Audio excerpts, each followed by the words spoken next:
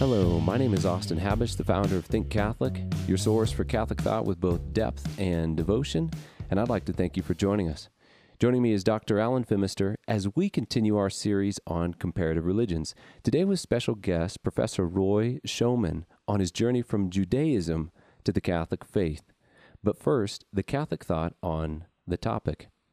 And speaking of the relationship between the Catholic Church and the sons of Jacob according to the flesh, the Second Vatican Council, in its decree on non-Christian religions, Nostra Aetate, states, "As Holy Scripture testifies, Jerusalem did not recognize the time of her visitation, nor did the Jews in large number accept the gospel. Indeed, not a few opposed its spreading. Nevertheless, God holds the Jews most dear for the sake of their fathers. He does not repent of the gifts he makes or of the calls he issues. Such is the witness of the apostle. Since the spiritual patrimony common to Christians and Jews is thus so great, this sacred synod wants to foster and recommend that mutual understanding and respect which is the fruit, above all, of biblical and theological studies as well as of fraternal dialogues. And as a published expert in mutual understanding and theological dialogue between Judaism and the Catholic faith, as well as a convert from Judaism himself, Dr. Phimister, would you like to introduce our guest? Certainly. It's a great honor to introduce Roy Schoeman, who was born and raised Jewish by Jewish parents just outside New York, who had fled Nazi Germany. Roy grew up receiving a thoroughly Jewish education, followed by a Bachelor of Science degree from M.I.T. and an M.B.A. from Harvard Business School, where he then joined the faculty as Professor of Marketing. Well, a Jewish marketing professor, that is, yes, at Harvard Business School, he received two supernatural experiences, one of Christ and one of the Blessed Virgin Mary, that resulted from his unanticipated and enthusiastic conversion to Catholicism. Now he writes, speaks, and teaches on Catholic theology, focusing on the relationship between Judaism and the Catholic Church. He has written two best-selling books published by Ignatius Press: Salvation is from the Jews, The Role of Judaism in Salvation History, and Honey from the Rock, 16 Jews Find the Sweetness of Christ. He has taught theology at Ave Maria University and Holy Apostles College and Seminary, where I am proud to have him as my colleague, and he hosts a weekly Catholic radio show on Radio Maria, has a daily internet live stream, and appears frequently on EWTN television and radio shows. Roy, thank you very much for joining us. And I'm sorry I chuckled halfway through that description of you. I just thought it sounded like you were a professor of marketing to Jews when I read off the so yes, that's why I was amused. No problem. I was a Jewish professor of marketing, not a professor of Jewish marketing. Yes. Or, on the contrary, Harvard Business School is used to paying retail, so distinctly not Jewish marketing. But anyway, oh boy, great place to start, right, with an anti-Semitic comment. But anyway, yeah. I'll just start with my witness testimony. I will say that was very interesting. I had a very interesting reaction to that reading from Nostra Aetate, because it's a very complicated issue. Because, of course, the gifts and the call of God are irrevocable, as St. Paul said. But the greatest gift of God to the Jews, and the greatest promise that God made to the Jews, was to send the Messiah through them to basically completely revolutionize the relationship between God and man, and to bring God infinitely closer to man than he had ever been before. And God was true to that promise, and he sent us Jesus. So to the extent that Jews do not recognize Jesus, and more particularly the sacraments of the Catholic Church, they are not fully participating in the gift and the promise that God gave to the Jews. Does that make sense? Yeah, well said, Roy. So anyway, but I better start with my witness testimony before I get in any more additional trouble. But it's a very, very kind of thorny issue, because you want to have, I think a Catholic should have an infinite respect for the first half of salvation history, which came through the Jews, and for the Jews' role in bringing us the Messiah. But that doesn't mean that there is nothing fundamentally defective about contemporary interpretation of Judaism, which says that Jesus was not the Messiah, and the Messiah still has to come. So at the same time, there's a profound need for a tremendously deep respect and reverence for Jews and Judaism, but you can't paper over the fact that in the rejection of Jesus, they are actually in a somewhat defective state. Okay, witness testimony, no more on PC stuff. Okay, so as Professor Phimister said, my parents were both German Jewish Holocaust refugees. They both were born and raised in Germany and came over. My father early in Hitler's reign. My mother was less fortunate, and she got caught up in the Holocaust somewhat more, but she managed to escape and make it to the United States, where my parents met and married. My upbringing was entirely Jewish. The world we lived in was entirely Jewish. There was much less acceptance, actually, of Jews in those days. The town that my parents lived in outside of New York City was the only town in the area that actually allowed Jews to buy houses. So we were in a state of somewhat voluntary and somewhat enforced segregation from the non-Jewish world. And I went to Jewish religious education all the way from the beginning of school up until university, alongside secular education. And then I went to M.I.T, Massachusetts Institute of Technology, which was perhaps the foremost engineering and science school in the country. And I lost my faith in God there. I actually was propagandized or catechized or whatever into thinking that the belief in God was a kind of superstition that man had until he had science to tell him the real explanations of everything.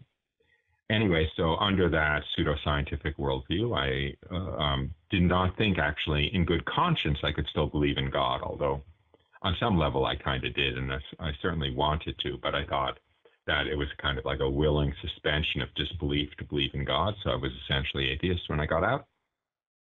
I went on to Harvard Business School after a few years working as a computer scientist. And I did well enough there that I was invited back upon graduation to join the faculty. So I found myself a newly minted professor of marketing at Harvard Business School at the ripe old age of 29. And that's really when the bottom fell out of my world, which also means it's where my witness testimony really begins. Because all my life, I felt there has to be a real meaning and purpose to life. And someday when I'm older, I'll come into the real meaning and purpose of life, which I thought would come from entering into a personal relationship with God, which I thought would happen at my bar mitzvah, which is the religious ceremony when the child is about 13. It's a little bit parallel to the confirmation in the Catholic Church. The child enters into religious adulthood in a ceremony in the synagogue. And I really thought that at my bar mitzvah is when I would enter into a personal relationship with God. But when that didn't happen, it was actually one of the saddest days of my childhood. But then I pretty soon decided the real meaning and purpose of life would come when I got a driver's license, or when I left home, or if I got into M.I.T, then if I got into Harvard Business School, then I would find the meaning of life in my career or whatever. But at this point in my life as a professor at Harvard, I was already more successful in a worldly sense than I had ever expected to be. But life still had no meaning or purpose, right? We were just the result of a bolt of lightning that hit a puddle of amino acids 5 billion years ago. And eventually we crawled out and we live for 80 or 90 years and die, and there's no meaning or purpose to anything, and things just happen. And you know, when we die, we're dead and that's it. And nothing made any sense, and there was nothing to look forward to or hope for at that point. And there was nothing more I could expect in terms of my, worldly life or career that would actually give my life meaning if being a professor at Harvard didn't. And so I fell into the deepest despair of my life at that point.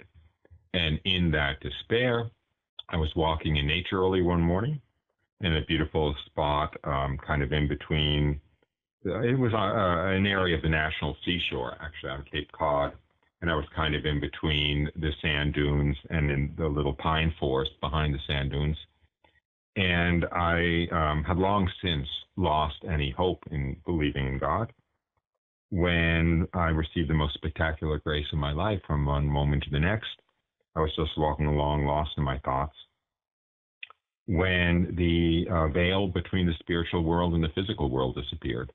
And I saw myself, or I found myself, seeing into the spiritual world, which was pretty amazing in itself, but much more powerful was the fact that I found myself in the immediate presence of God, in a very deep state of communion and communication with God, a kind of mind meld, so to speak. And I certainly experienced very directly my relationship to God and God's love for me. But it was as though I had died and was looking back over my life in the presence of God, seeing everything and understanding everything as I would after I died, looking back over my life in the presence of God. And in this experience, I received a tremendous amount of theological truths, I guess you could say. They were just shown to me. Now, Catholics know about them in principle. I didn't even know about them in principle as a Jew, but I saw that we live forever. I saw that every action has a moral content that is observed and recorded for all eternity, that every time we do something that has value in the eyes of heaven, we will literally be rewarded for it for all eternity. I saw that every opportunity we let by and don't take advantage of will be a lost opportunity for all eternity. I saw that absolutely everything that ever happened to me in my whole life, including those things that have caused the most suffering, in fact, especially those things that have caused the most suffering, have been the most perfect thing that could be arranged coming from the hand of an all-knowing, all-loving God for my own good. And the most overwhelming aspect of this experience was directly experiencing that God himself, the God who not only created everything that exists, but created existence itself, or for those philosophers listening, who created contingent existence itself. My wife is a philosopher, so she corrects me about that. But essentially created existence itself, not only knew me by name, not only had been watching over me every moment of my existence, not only had been arranging everything to be the most perfect thing that could possibly be arranged for me every moment of my existence, but had been caring about me, obsessing about me, paying attention to me, absorbed by me, as though I were the only creature he had ever created. And as though, in a very real sense, everything that made me happy made him happy, and everything that made me sad made him sad. And it was coming into that experience or realization that transformed everything. I understood there's never any reason to be anxious about anything. I saw that one of my greatest regrets when I died would be all of the time and energy I had wasted worrying about not being loved, when every moment of my existence I was held in an ocean of love greater than I ever imagined could exist, coming from this all-knowing, all-loving God. And, there was never any reason to be anxious about anything. And there was certainly never any reason to, feel unloved, so to speak, or unnoticed, or whatever it is. So I definitely was happier than I had ever been. And I went back home happier than I had ever been. I knew that the meaning and purpose of my life was to worship and serve my Lord and Master and God, who was revealing himself to me. Now, during this experience, back in the middle of this experience, I, of course, knew in the context of this experience that the meaning and purpose of my life was to worship and serve my Lord and Master and God, who was revealing himself to me. But I didn't know what religion this was. I didn't know what God this was. I didn't know what religion to follow. And I couldn't think of this as Judaism and the God of Judaism. I know it was, and I'm happy to talk about that if you're interested, but the truth is that the picture of God that emerges from the Old Testament is of a God far more distant from ordinary humanity than this God was, and far more judgmental. As a matter of fact, in the Old Testament, God makes it clear, it's explicit, that he does not reveal himself to ordinary people, but only to the patriarchs and prophets. And even King David, when he wanted to find out what he had done wrong, had to go to the prophet Nathan and say, find out from the Lord what I did wrong and what I'm being punished for, and so forth. So it never occurred to me that the God of Judaism would have this kind of intimate relationship with me. Now I know that, of course, it was the God of Judaism, but I also know something else, which is that the entire relationship between divinity and humanity was transformed by the incarnation of the second person of the Most Holy Trinity as a man. That was the whole point of it. So it's not that the Jews had it wrong. It's that God did not have the intimacy with humanity before the coming of Christ, and most particularly before the ascension of Christ and the full incorporation of the human nature into the divine nature that he has now. That's all a digression. I'm happy to go back and talk about that if you wish. But anyway, so I prayed, let me know your name so I know what religion to follow. I don't mind if you're Buddha and I have to become Buddhist. I don't mind if you're Krishna and I have to become Hindu. I don't mind if you're Apollo and I have to become a Roman pagan, as long as you're not Christ and I have to become Christian. And he respected that prayer. He did not reveal his name to me. But I went back home happier than I had ever been. As I said, I knew there was never any reason to be anxious about anything. I knew that we live forever. I knew that every moment has this infinite depth of meaning, because if nothing else, we can do something of value in the eyes of heaven, for which we will be rewarded for all eternity. I know that was a selfish perspective, but Jesus himself in the gospel says, the children of this world are wiser in their pursuits than the children of light are in theirs. So if you're going to be selfish, you might as well be selfish for the right things, which is our state of, for all eternity in heaven. So that was my mindset when I went back home. But anyway, all I wanted to do was know who this God was and what religion to follow, to worship and serve him properly and please him and so forth. But I didn't know who he was, and I went on some false paths. This had been a mystical experience, and so I looked into mystical experiences and so forth. But I did one smart thing, which is every night before going to sleep, I would say a short prayer I had made up to know the name of my Lord and God and Master who had revealed himself to me in this experience. And a year to the day after that first experience, I went to sleep.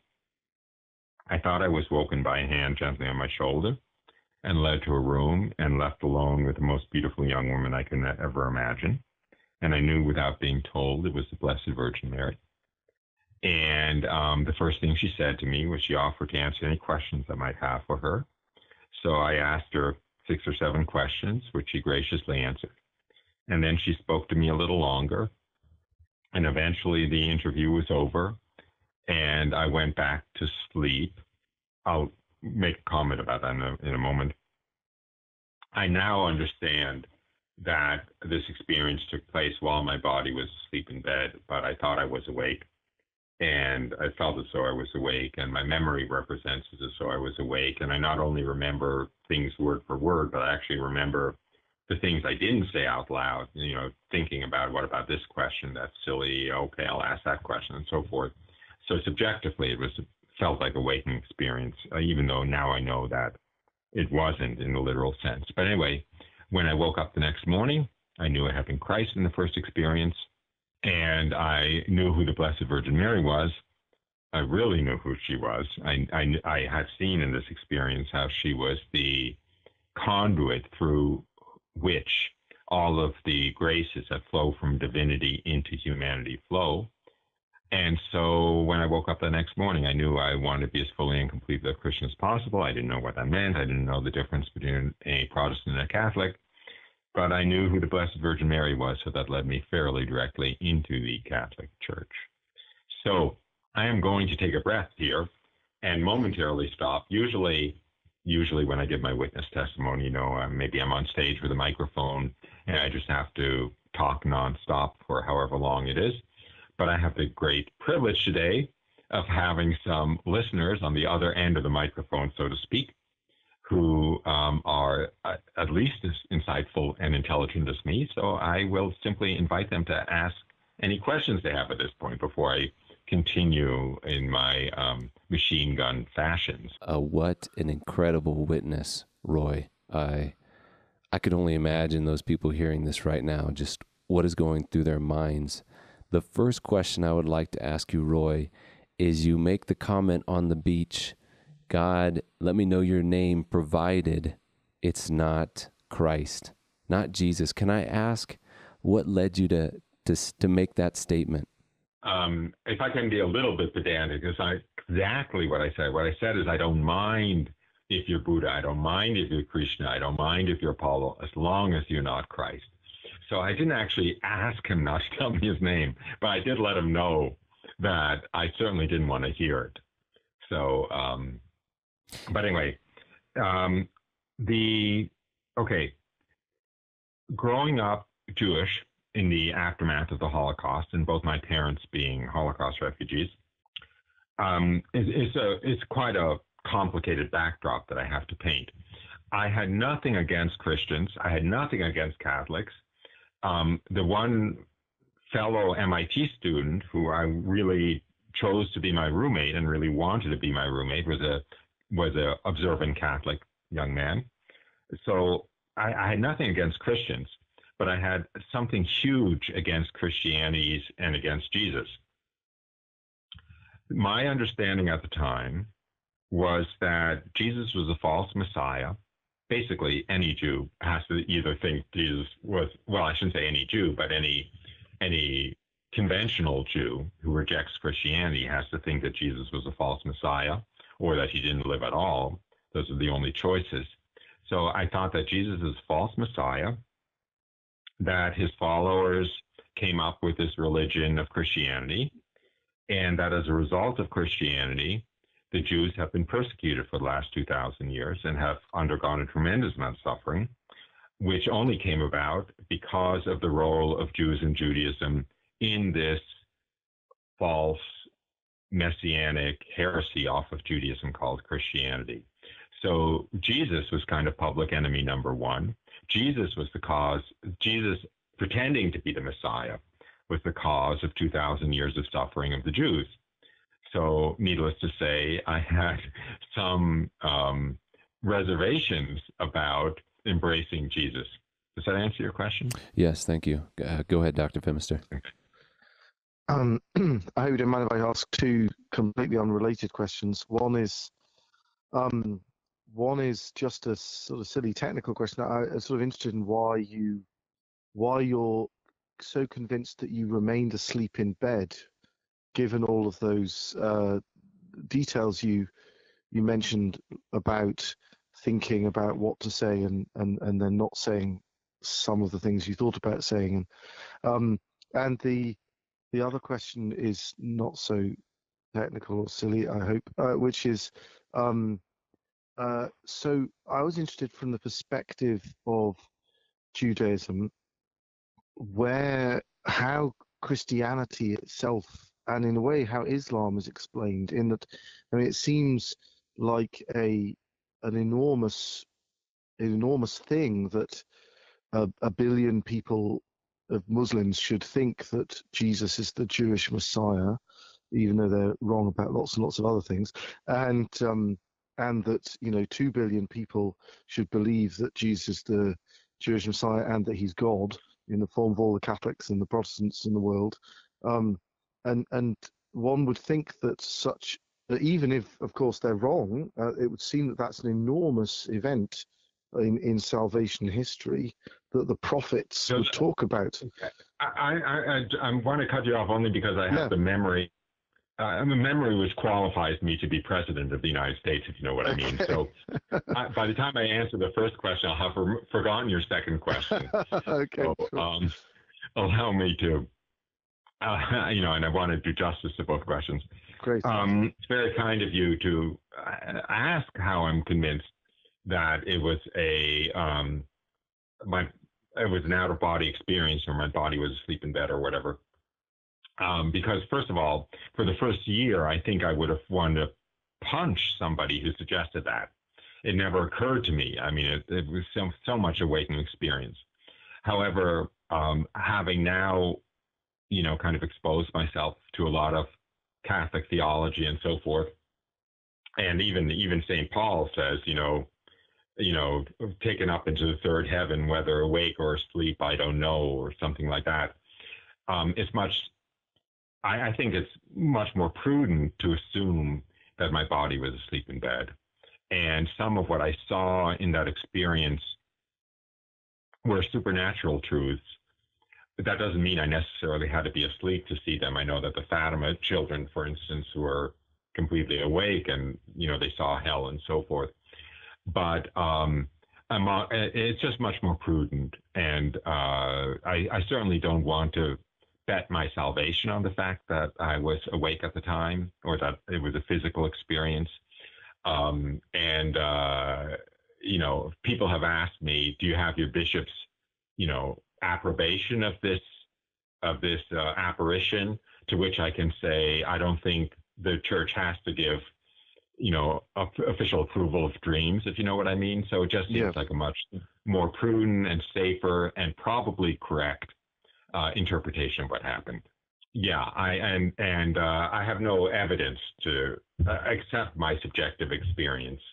And even that, once that subjective experience gets heavily supernatural, for instance, like the way I saw that the Blessed Virgin Mary was the conduit between divinity and humanity, it's there are more things in heaven and earth and whatever, the human mind is aware of.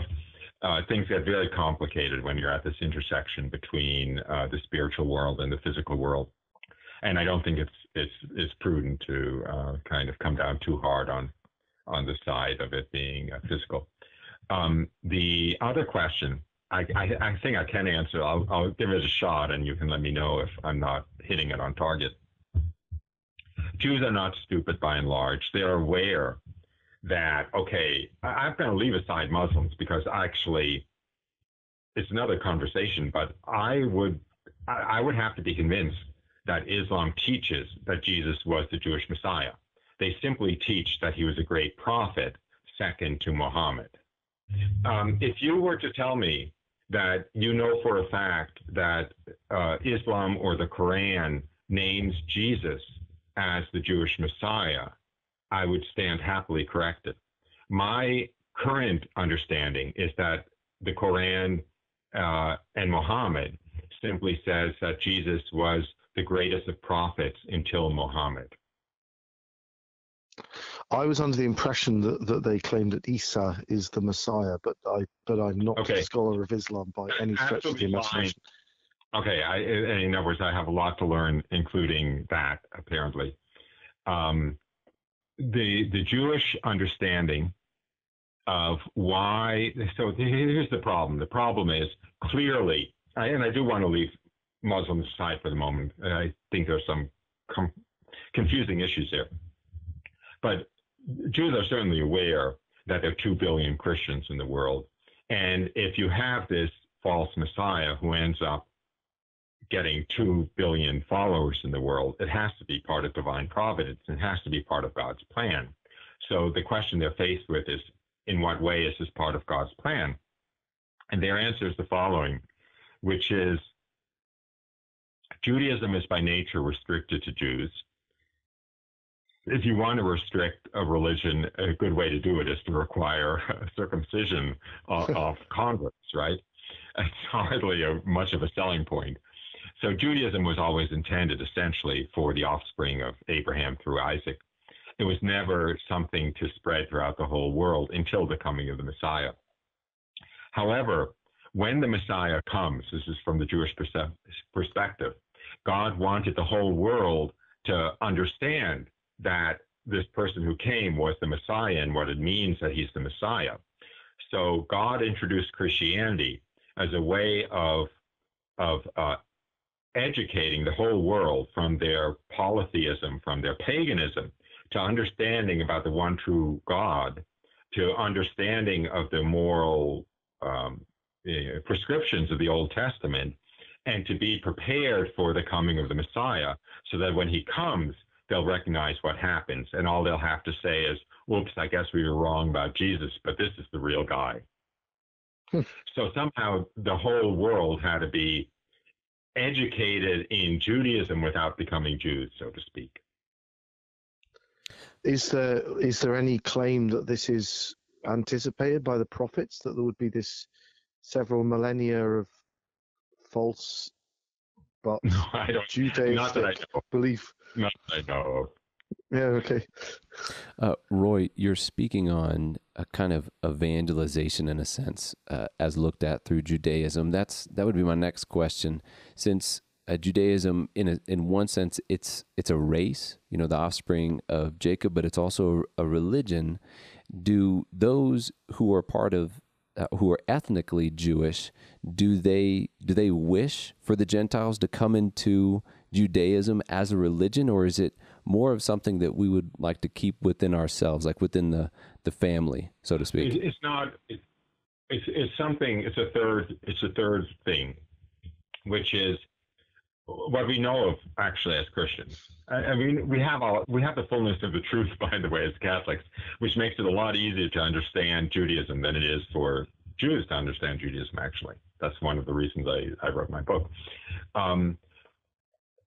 As Catholics, we understand that the purpose of Judaism was not for Judaism to propagate throughout all of humanity so that everyone on earth would be Jewish. The purpose of Judaism was to enable the coming of the Messiah. I mean, the whole purpose of Judaism was to enable the incarnation of Christ and to provide an infrastructure that could be the nucleus from which Christianity would spread. That was its purpose. It fulfilled that purpose. Otherwise, there wouldn't be 2 billion Christians in the world. So we understand that Judaism wasn't meant for all of humanity. It was meant to bring the Messiah, who would then bring salvation to all of humanity. That is the teaching of Judaism within Judaism. The Jews are to be a light to the Gentiles. They're to be a light to the nations. They're to be the source of the revelation of God to all of humanity, not through Judaism, but through the revelation of the Messiah. So, I mean, basically, the Jews are right about that. They're just wrong about the fact that Jesus was the Messiah. Did that answer your question? Yeah, thank you. Why do you think there's such a... Because, I mean, I've been quite disturbed over the last few years by the kind of increase in weird conspiracy theorist sort of anti-Semitism in more conservative Catholic circles, which I found quite disturbing. Even people who seem to be quite sane and orthodox have started going off on this weird, a very disturbing, unpleasant tangent. And I'm just wondering if you have any views on why this phenomenon has occurred, or am I mistaken about it? I don't know whether I'm just seeing things that were there already that I hadn't noticed before, or whether there's a genuine increase. No, you're not imagining it, and it's a source of great consternation to me. I, in some ways, am a traditional Catholic. I do like the Tridentine Mass. I like the old style religion and so forth. And it's very disturbing. And I probably know some of the otherwise very noble and virtuous Catholic spokespeople who have perhaps gone off that deep end. There's so many answers to why it's happening. One is, you started the show by citing Vatican II. Yeah. Vatican II had a profound influence on the praxis of the Catholic Church, right? I know it's not dictated by Vatican II, but we now have the Novus Ordo Mass, not the Tridentine Mass. We now have a ecumenicism that had been condemned at times in the 19th century. This is true. I mean, we're not talking about change in dogma necessarily, but we're talking about change in attitudes and change in practices and so forth. All you have to do is, look at late 19th century papal documents and see that many of the things that the church now applauds were actually heavily frowned upon, to put it mildly. So what you have is you have a kind of de facto, it's not really a schism in the church, but you have a de facto split between people whose hearts are with the kind of Catholicism that characterized the period up until the middle of the 20th century, and the kind of Catholicism that characterizes the last 60 or 70 years. I don't think I'm being controversial yet, am I? I don't think so. Go on. Okay. So what you have is you do have this split. So you're talking about people who are on the pre-20th century side of that split, or the pre-21st century side of the split. And one of the defenses they have against this improper, in their view, improper watering down of the faith is they like to go back to pre-20th century theology and theologians.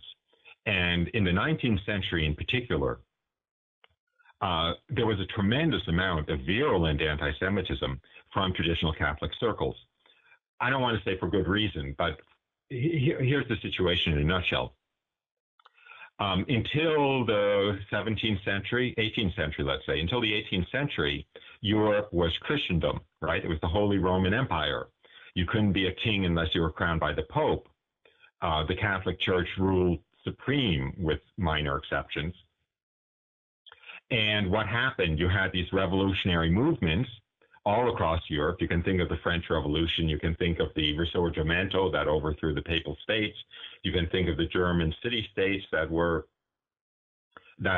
had revolutions that overthrew their theocratic governments and so forth. And most of those revolutions, the Jews were always on the side of the revolutions. Now, the reason they were always on the side of the revolutions was they had no emancipation. They had no civil rights under the Christian monarchs. By and large, true. Especially, well, I shouldn't say that, but for instance, in the Papal States, there were tremendous restrictions on where Jews could live, what they could wear. They couldn't have any fraternal relationships with Christians and so forth. In France, they had no civil rights until the French Revolution granted them civil rights, so forth and so on. So yeah, the Jews were part of the revolutionary force, so to speak, that overthrew Christian rule, Christian monarchy, Christian theocracy. Same thing in Russia, right? The Tsar was the head of the Orthodox Church, and then you had the Bolshevik Revolution, and the Jews got emancipated in Russia, but the church lost its standing and so forth. So the 19th century was kind of saturated in the fact that the Jews were destroying Christianity or destroying the Christian civil order. And these conservative Catholics like to go back to, or a lot of their reading is based in that stuff, is one reason. And a lot of their worldview is based in that, the kind of oath against modernism and there were serious condemnations of secularism and in the existence of the secular state coming from the church in the 19th century. And so these conservative Catholics tend to go back to that. And wherever they look, they see Jews as the revolutionary force or as part of the revolutionary force. And there was a lot of spurious anti-Semitism in those days also, like the Protocols of the Elders of Zion, which purported to prove or give evidence that the Jewish revolutionary impulse, so to speak, was not simply one of emancipation, but was of world domination. So that's, I think, the virus that you see infecting these circles today. Yeah, that makes sense. Roy, if I could go back to, on a similar vein as Dr. Phimister asked about how Jews would explain the explosion of Christianity in God's providence, I would ask kind of a similar question on the interpretation of the book of Daniel. So as a Christian, it does look very clear, the 70 weeks of years, the 4 kingdoms. He's speaking to the Babylonian king, that there is a very exact timing and there's a very exact earthly kingdom in which the Messiah will come. Rome, those 490 years past. I believe it's the Temple of Zerubbabel. Correct me if I'm wrong there, Roy, but it seems like that window has passed. And of course, Jesus comes, the Word becomes incarnate in that window. So how do Jews today interpret the book of Daniel? Was it interpreted in one way before Christ and now it's interpreted differently? or is it more of just not, considering it as seriously, or what would you say there, Roy? Well, first of all, let me ask you a question. In all honesty, if you had not heard the interpretation of that passage in Daniel, and if you were simply looking at the text itself, talking about, after 6 weeks, and then after 7 weeks, and then after 49 weeks, and then after half a week, would you actually have come up with that interpretation? Roy, I probably would not. The 70 weeks of years probably would have been difficult. Of course, it's impossible for me to answer that question, but the kingdoms, to me, that seems more easily digestible. But go ahead, Roy. The what? I didn't catch that word. The what? The kingdoms. He's speaking. The kingdoms that will come, and then the one that will be given over to God. Isn't that also the prophecy that talks about the abomination of desolation sitting in the holy place? What's the interpretation of abomination of desolation sitting in the holy place? Tell me what that means. Isn't that in the weeks prophecy, the abomination of desolation? I'm trying to remember that. And I wonder if it has something. My point is, go ahead. My point is really just that, first of all, I don't know what the interpretation was before Christianity. I certainly acknowledge that an easier case is the virgin will bear a son, or they pierced my hands and my feet. And I do know that Jewish theology after Christianity has studiously provided alternative interpretations or even textual variants to avoid the more direct prophecies that suggest Christianity is true. Whether this is one of those cases or not, I don't know. I don't know what the interpretation was before. I don't know what an interpretation is now. But I am sure that even if they did have the correct interpretation before the coming of Christ, in the last 2,000 years, they would have decided to have another interpretation instead. But the reason I was kind of a little bit combative there is because I actually think it's unfair to look at prophecies. See, prophecies after the fact become pretty transparent by what they mean. But before the fact, they are tremendously ambiguous and mysterious. Look at the book of Revelation. Do any of the three of us understand the prophecies in the book of Revelation and how they'll actually come to fruition? Do you see what I mean? It's like before the fact, it's really hard to pin down these prophecies. Yeah, thank you, Roy. It's interesting. The life of Constantine the philosopher, it's a 9th century document. It's a life of Saint Cyril, whose original baptismal name was Constantine, the apostle of the Slavs. And it was written by an eyewitness, may have even been written by Methodius, his brother, though it was certainly written by one of his disciples. And in the early part of that text, it describes Saint Cyril visiting the Khazars in the Crimea, where who are thinking of converting to Judaism, which they ultimately do, I believe, and Constantine the philosopher, Cyril, is trying to convince them to convert to Christianity instead, and they have a series of arguments which are recounted in this text, and the question of the kingdoms, the 4 kingdoms, comes up, and actually it's used against Christianity by the rabbis in this text, because they say, well, you, Constantine, are a Byzantine, or they use the term Byzantine, 19th century term, but you're a Roman, they say, and it's clear that when the Messiah comes, his kingdom will supersede the 4th kingdom, which everybody agrees is the kingdom of the Romans, and yet you're here, a Roman, so that proves that the Messiah hasn't come yet. So interestingly, that it's actually the same interpretation as Christians take of the 4 kingdoms is being taken by the rabbis in this story, as an argument against the truth of Christianity. Of course, nowadays we think of the Roman Empire as being in the past, but in the Crimea in the 9th century they didn't. They thought of it as something that was still very much in existence and centered on Constantinople. And Cyril has to, his interpretation is that the Roman Empire ceased to exist in the 4th century when Constantine converted, and was handed over to the Messianic kingdom and became the Messianic kingdom, or became part of the Messianic kingdom. So I don't know. I haven't made a great study of Jewish interpretations of Daniel chapter 7 and 9, before the incarnation, but at least at this time, it seems to have been interpreted, at least as to the identity of the four kingdoms, in the same way as the Christians did. It's just that the fate of the Roman Empire was disputed between the Christians and the Jews. Yeah. I think Josephus also might make a comment that Daniel predicted the times, like not only the setting, but the times at which the Messiah would come. On a more... A more accessible way of looking at that, at least for me, is that we know from the New Testament that the Jews knew that it was the time of the Messiah, right? That when John the Baptist appeared, it's like there's a passage there, right?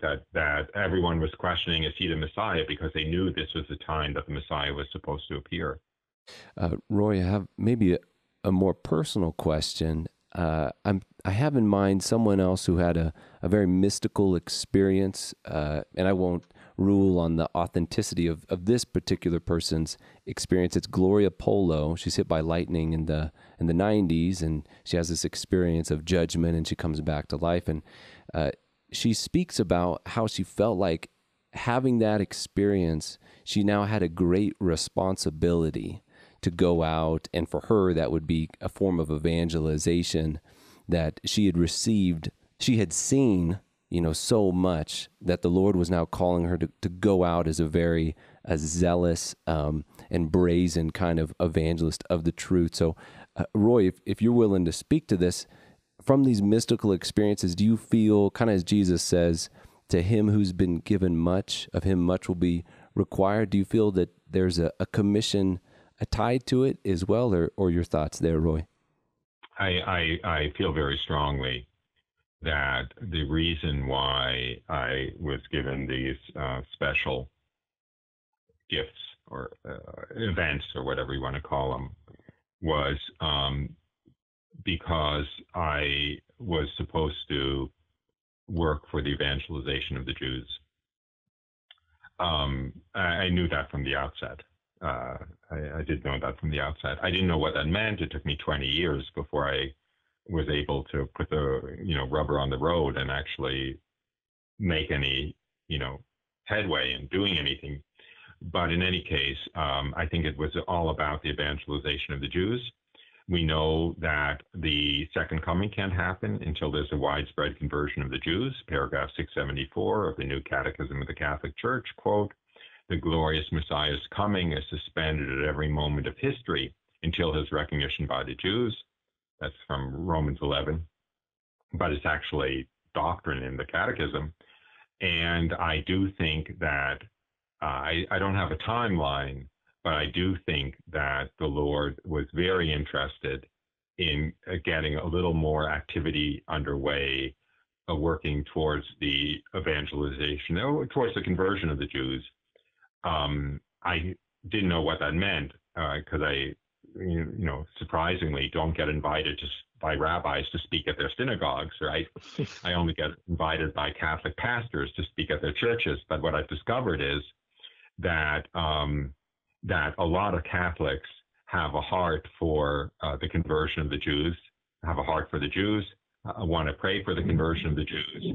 There, probably hundreds come up to me and said, "Oh, thank goodness, because I've always wanted to pray for the conversion of the Jews, but until you came along, I thought I wasn't allowed to. I thought we weren't allowed to anymore." And so I think that my particular ministry is a kind of indirect way of working for the conversion of the Jews, of encouraging Catholics to pray for the conversion of the Jews, to understand the importance of praying for the conversion of the Jews, and to understand the importance and the God-pleasingness of evangelizing Jewish, friends and doctors and relatives when circumstances invite them to. So the answer is yeah, I do. I do think, I think I have a particular little tiny slice of the evangelization pie that's oriented towards that. Thank you, Roy. Dr. Phimister, a final question? If I often, find myself in Ubers from one time or another, and if I'm not too exhausted, I try and use it as an opportunity to strike up a conversation with the Uber driver, and sometimes bring them a little bit closer to the faith. And I don't think I've ever had a Jewish Uber driver, but they've had many very interesting conversations in that context. And I just wonder if one were in that sort of situation where one happened to end up in a conversation with a Jewish person, either secular or observant in some respect, what would be the best approach to trying to share, to some degree, some element of the faith without just alienating or offending the person one was talking to? First of all, I probably have three answers to that. The first is pray for guidance from the Holy Spirit, because there's no one-size-fits-all answer. Yeah. I think that generally, and usually I speak to parishes. Usually I don't speak to world-class theologians and church historians like the present company. But so when I'm speaking to a kind of an ordinary parish audience, the angle of evangelization that I strongly propose is simply to let the Jewish person know what your faith means to you, what your relationship to God is. Now, I don't think that's entirely the same situation you're describing, Professor, but when an ordinary person goes to work, let's say, and has a Jewish coworker, if that ordinary Catholic can simply say why going to Mass isn't a chore, but it's their greatest joy of their day, why they get so much comfort from their relationship with the Blessed Virgin Mary, why the Eucharist means so much to them, why, for that matter, they have this sense of divine providence. So even if they get terrible news, they don't think it's just because bad things happen. It's because it's part of God's plan somehow. If you can simply share your perspective of the world and your relationship with God with Jews, they will know you have something that they don't have, even if they don't admit it, and it will make them jealous. And St. Paul says in Romans 11, I don't have it in front of me, he says, salvation has come to the Gentiles so as to make the Jews jealous. That is the jealousy of the Jews for what the Gentiles have in the church, which will bring about their conversion. That's in Romans 11, somewhere around probably verse 15 or 12 or something. Thank you. Your case may be a little bit different because, for instance, my case is different too. One of the hurdles I have to get over with speaking with a Jew is it's not, why, Roy, did you decide to become a Catholic? Why did you decide to go over to the enemy? The question is, who was Jesus? And was Jesus the Jewish Messiah? So the first step is to have them focus on, the question is, who is Jesus, not who are you? Because the normal Jewish response is, that's fine for you. You're a Catholic, but I'm Jewish, so it's got nothing to do with me. It's not about you. It's about who Jesus was. And by the way, if I can get a little bit on PC now, that is the terrible, terrible, terrible, I think, sin of the interfaith movement, of this ecumenical, I'm okay, you're okay, we all have to respect each other. We do have to respect each other as individuals. But if the Catholic Church is true, then contemporary Judaism is wrong, because the underlying issue is, who is Jesus? And if Judaism is right, contemporary Judaism is right, then the Catholic Church is wrong, because the underlying question is, who is Jesus? And Jesus either was the Jewish Messiah or he wasn't. He either was the Son of God or he isn't. So if the rules of not giving offense are such that you can't address the elephant in the room, then it's doing a terrible disservice. Yeah. I mean, I was thinking a bit about what you said earlier. I mean, about the roots of resurgent anti-Semitism among conservative Catholics at the moment. I mean, it seems to me that there was a really important examination of conscience that had to take place after World War II. I mean, something so appalling can't happen without going over what you've done for hundreds and hundreds of years and thinking, well, am I in any way responsible? Is the church, and Catholics anyway, in any way responsible for what's happened? And that seems to me, obviously, that was vastly, massively important and necessary. And that seems to have been, as the evil one always does, misused to try and generate a phobia of sharing the gospel, which in a way is an even greater crime. Well, I don't know, perhaps that's too dangerous to say, but is also a terrible crime to deny the truth of the gospel to Christ's own people as a supposed apology for having failed to protect them from this horrendous abomination in the 1940s. I agree completely. Rosalind Moss, who started a religious order, she's now Mother Miriam of the Lamb of God, said there's nothing that's more anti-Semitic than refusing to share the gospel with Jews. I mean, depriving them of their own Messiah. I mean, I agree with you. And I agree with you, of course, everything you said, including the fact that this is an outgrowth of the, let's say, sins of omission, perhaps, of many Catholics and even of institutions within the Catholic Church. That kind of gave fertile ground to anti-Semitism, and there's a needed recognition for that and so forth. But it is doubling the offense if the result of that is that you turn your back on even praying for the conversion of the Jews, which, does not really offend them very much. They're usually not at Good Friday services, He said, hear the prayer for the conversion of the Jews. By the way, just as a little factoid, I don't want to, put gasoline on the fire. The Vatican newspaper of the 1930s, Civilta Cattolica, in as late as 1932 and I believe 1933, published articles confirming the blood libel, that Jews needed the blood of Christian children to make their Passover matzahs. I know, that's terrible. Newspaper in the 1930s. So there certainly were, I don't know how to put it, but unfortunate fueling of anti-Semitism by organs of the Catholic Church into the times that led up to the Holocaust. By the way, it was Pius XI. Pius XI called in the editor of Civilta Cattolica into his office when that last article appeared, and he said, if this ever appears, anything like this ever appears again, you're no longer the editor. So he put the kibosh on that. But that was the early 30s already.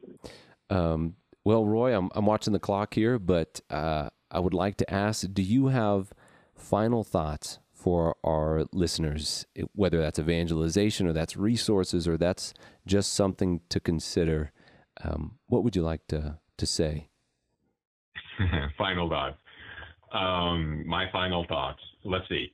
It's all true. I mean, the real Catholic faith is all true. And if you're a born Catholic or if you're a converted Catholic, you are, you've been given the greatest gift that God ever gave to any human being. And you should appreciate it. And you should share the wealth, because you're going to die sooner or later. And you're going to wish at that point that you had shared it as much as you could. That's great. Thanks again, Roy, for your witness to God's call into the new and living covenant, and in the manner he describes in John 6. No one can come to me unless the Father who sent me draws him. And so we praise God for drawing, choosing you, and for the witness that has provided for thousands who have encountered your story, whether written or spoken. And this is Think Catholic. My name is Austin Habish with Dr. Alan Phimister and special guest, Professor Roy Schoeman. And thanks again for joining us.